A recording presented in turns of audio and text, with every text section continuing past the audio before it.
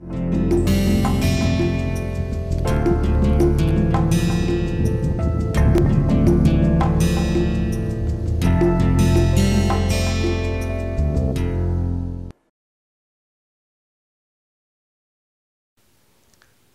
to the lecture number 15 of this course, Basics of Fluorescence Spectroscopy.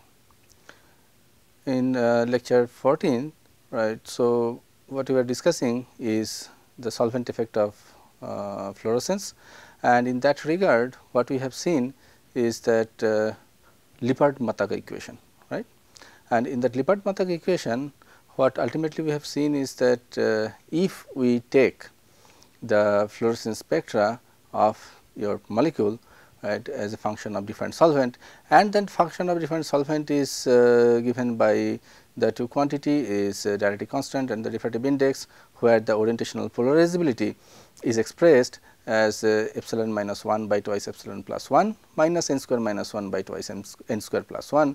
So, in that case we will get a straight line, and from that slope we will be able to calculate the excited state dipole moment if ground state dipole moment is known, or ground state dipole moment if excited state dipole moment is known, provided that A, that is the radius of the cavity, is known to us priori.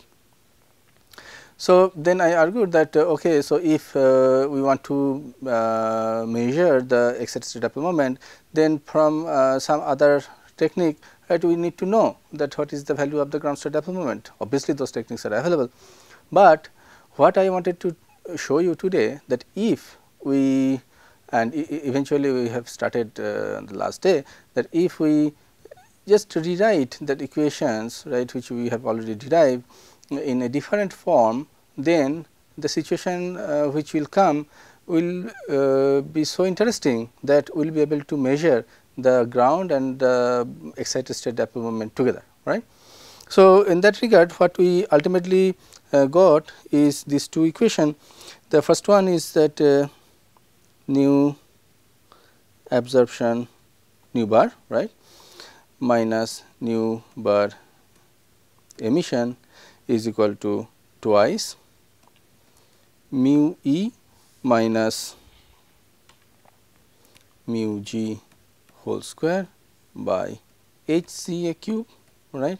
Here this C is because it is in the wave number, into epsilon minus 1 by twice epsilon plus 1 minus n square minus 1 by twice n square plus 1 plus that C, right, that C is for our inherent Stokes shift in the molecule, right. And also we have seen that if we take this nu bar absorption plus nu bar emission, right, then what you will going to get is minus twice mu E square minus mu G square divided by h C A cube into epsilon minus 1 by twice epsilon plus 1 plus n square minus 1 by twice n square plus 1, and we will get some other constant, right, C prime. So, here what you can see, this first one is nothing but Lippard-Matlack equation, right. The first one is nothing but the Lippard-Matlack equation, and the second one I just did that nu bar absorption plus nu bar emission. So, in this case what you are going to get is a negative slope, right, negative slope. So, let us write this as this is equal to, let us say this is equal to m1, right, that is my slope, epsilon minus 1 by twice epsilon plus 1 minus n square minus 1 by twice n square plus 1 plus C, and this will going to be equal to minus m2, only this function will be different, here is minus, but here will be plus epsilon minus 1 by, right,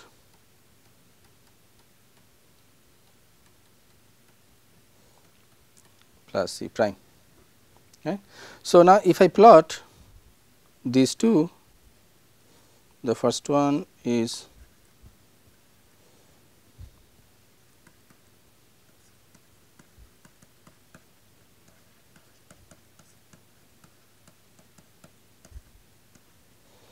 nu bar absorption minus nu bar emission, then I will get a line like that way. So, slope will going to be this one, right, and if I plot nu bar absorption plus nu bar emission,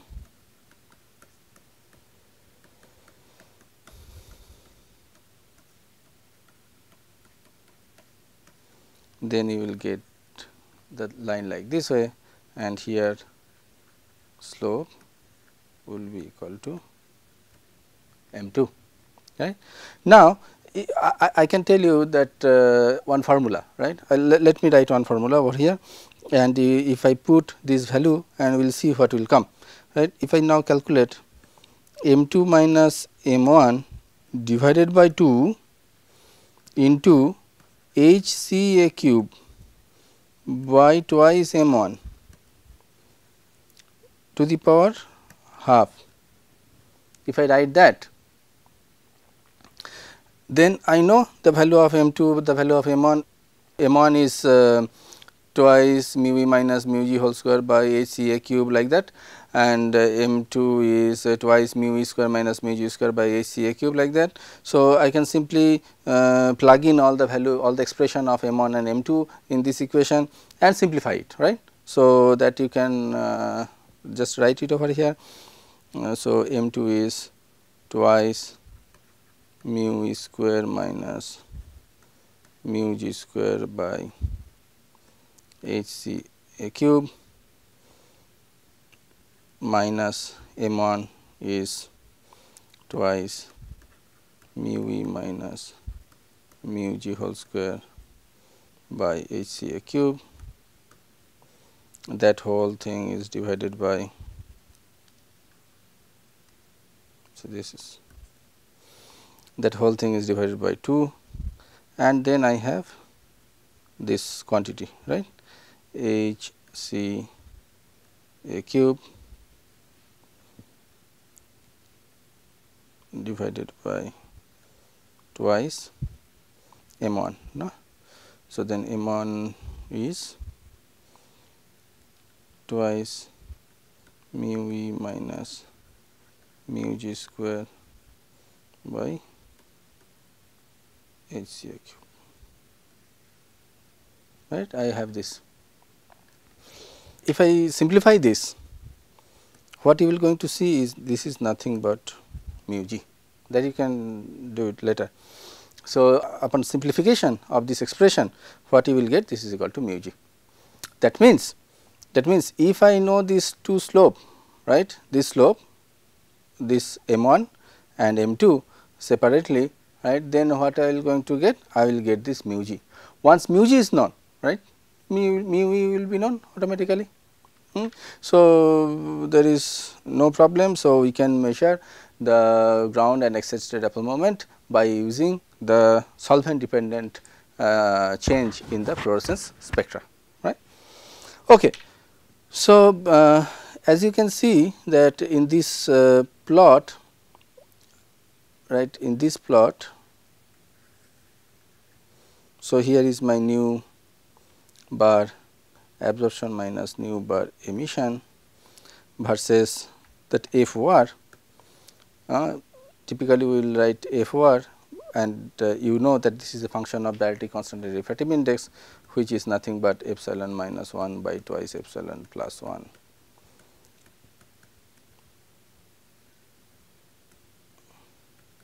Like this form, right. So, for different molecule, right, this feature will be different, right. So, for some molecule, if this feature is like this, for the other molecule this feature may be something different, is something like this, right. So, looking at these two molecules, let us say the molecule here what I am drawn, the dependence is this molecule,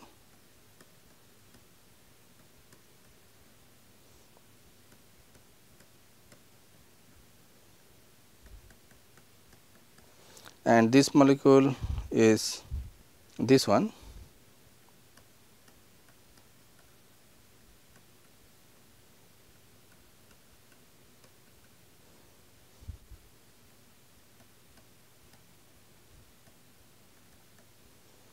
Right. In this case, I got the slope is more compared to the other, right. It simply means that the change in the excited state dipole moment from the or the change in the dipole moment, that means mu e minus mu g is more for the molecule this one. So, mu e minus mu g is high, that is change in the dipole moment is more where the dependence is more, right, where the dependence is more. Okay. So, while discussing this, I have taken one inherent assumption on this. What is that assumption? The assumption is this solvent, right, will create a reaction field because of the induced dipole moment by the solute dipole, right. So, induced dipole by the solute dipole, it is the it will create a reaction field R, right, and then we use that R for the derivation of this Lippert-Matlack equation and the extension of the Lippert-Matlack equation. But we have not explicitly said, but it is true that we have not taken into account any specific solvent interaction. If there is any specific solvent interaction, that means the solvent is actually interacting by hydrogen bonding or any other means with the solute molecule, then all this description of this solvent dependent emission spectra or solvent dependent fluorescence are not going to be correct, right. So, this whatever I have discussed, this Lippert-Matlack equation is under the condition that the solvent will not going to have a specific interaction, right, solvent will not going to have a specific interaction with the solute molecule. So, this is true when there is no specific solute solvent interaction, right. If there is a specific solute solvent interaction, let me show you one molecule. This specific solute solvent for this molecule, this is a very famous example.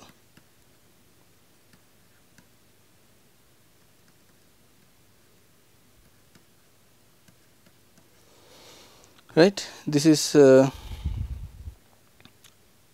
for this molecule. If you change the solvent, right, the solvent is let us say ethanol water mixture, right. So, you can tune the rarity constant and refractory index nicely. So, in this case the change in the emission spectra of this molecule will be enormous for very low concentration of ethanol, right. If I may draw briefly over here, this is that lambda, right, emission, and this is my intensity of fluorescence, right. I can represent as I or F, whatever you want. So, when it is like pure water, what you will get, this emission is something like this, right. This maximum is around, here is around 400 nanometer, here is around 450 nanometer. With a very small amount of ethanol, the spectra will shift, right, drastically. So, a small amount of ethanol, the spectra will shift to like this, only 3% of ethanol. Now, if I change the ethanol concentration to 100%, there will be not much change in the emission maxima, right. So, when I change this to 100%, this will be something like this. That means somehow this molecule is interacting,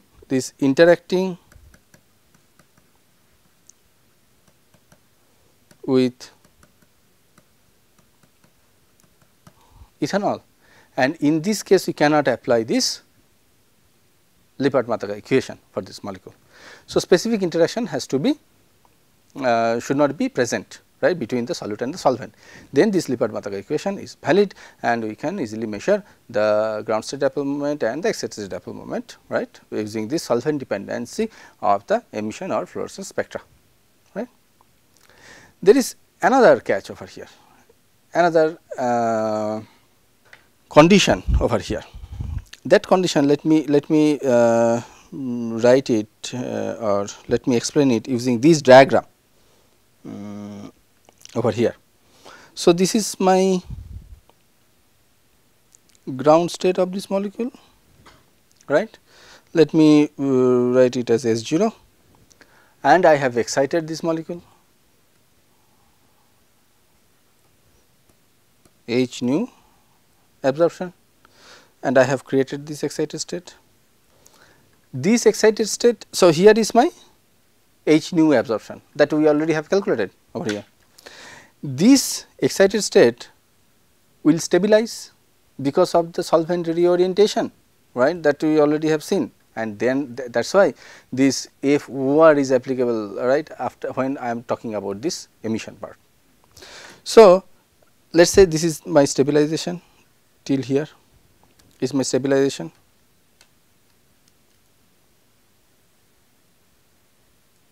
My stabilization, and then emission is taking place from here, lambda emission or H nu emission, H nu emission, right.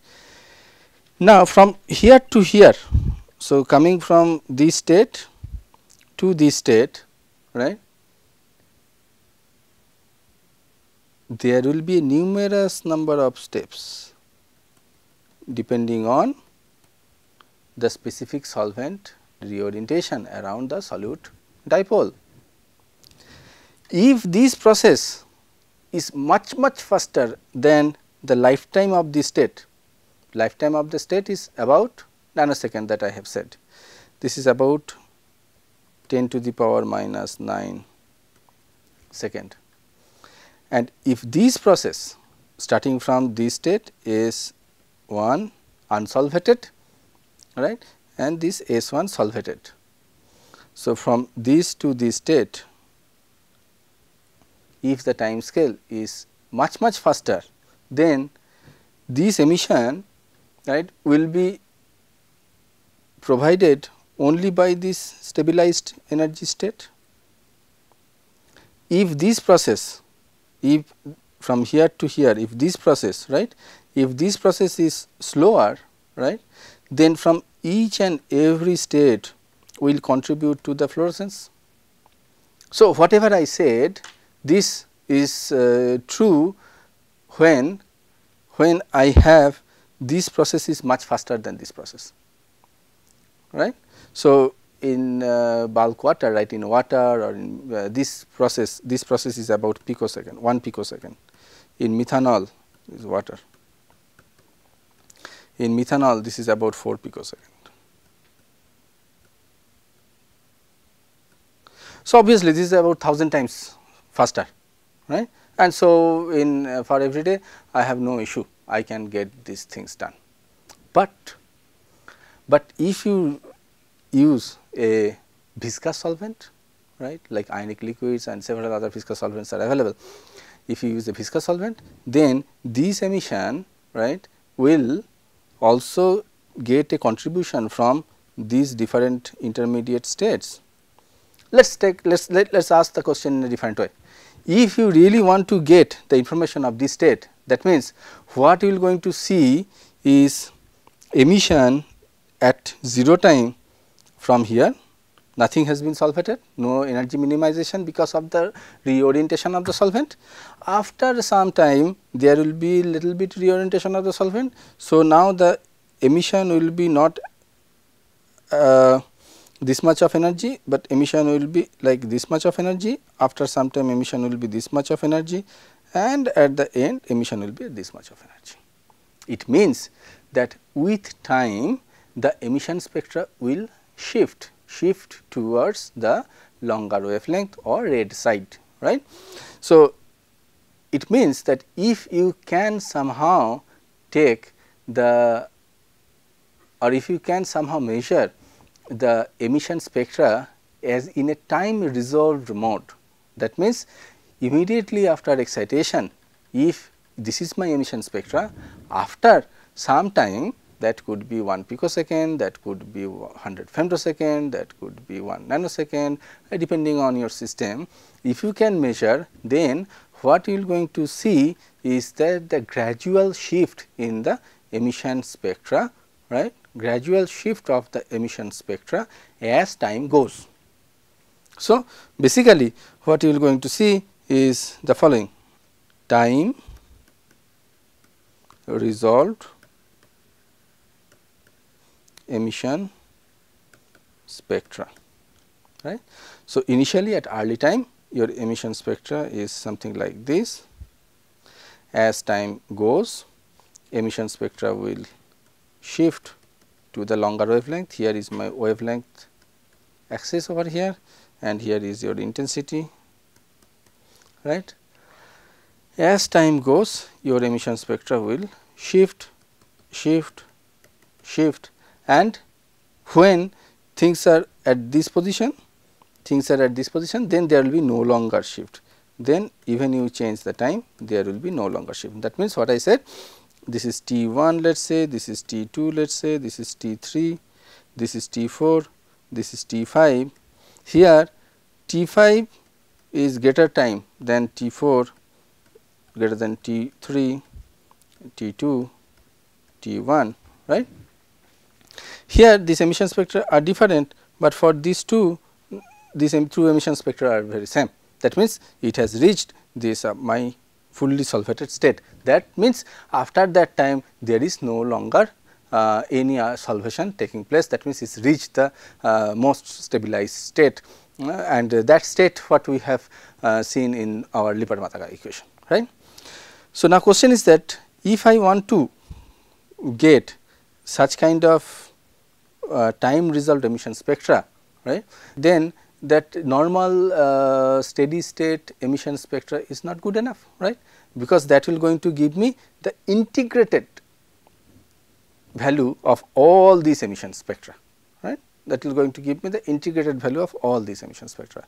So, my question is how we are going to get that, how we are going to get this time resolved emission spectra.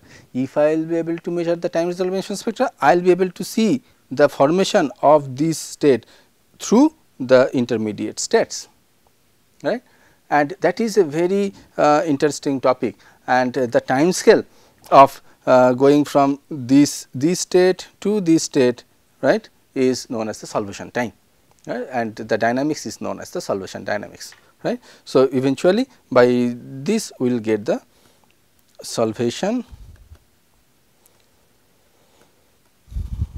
dynamics of the solvent of your choice, right. As I said that in water it is about a picosecond, and as you change the solvent to methanol it increase, right, 4 picosecond, 5 picosecond, right, and so on and so forth. Okay.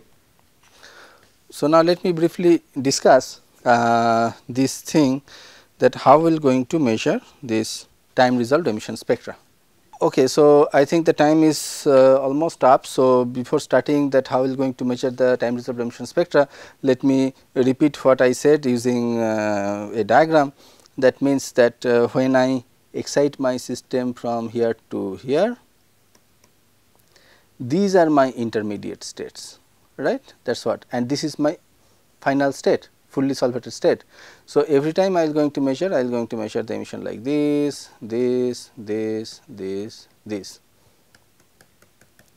right. So, here I will get emission spectra like this way, and in this case this will be shifted to the red side, and after some time this will remain same. Okay, as time is up, so I will finish here, and in the next class what I will going to do is I will show you that how we will going to calculate this time resolved emission spectra from the measured emission intensity as well as the lifetime measurement. Earlier what I said you that the 4 different parameter of fluorescence, right. You remember I said that the intensity, I said the quantum yield,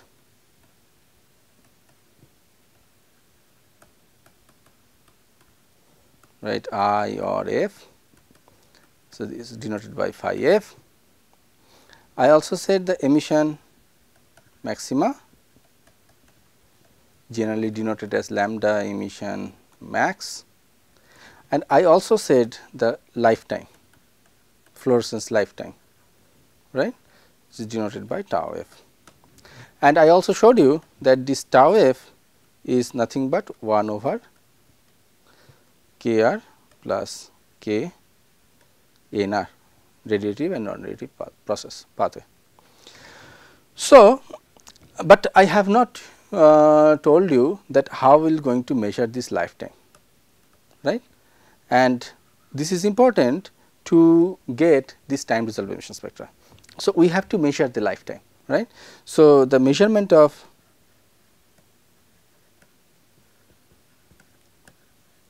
lifetime is important in our case. There are two ways we can measure the lifetime.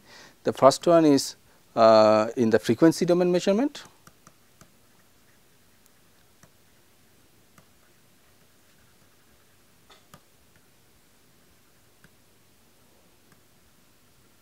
and the second one is the time domain measurement.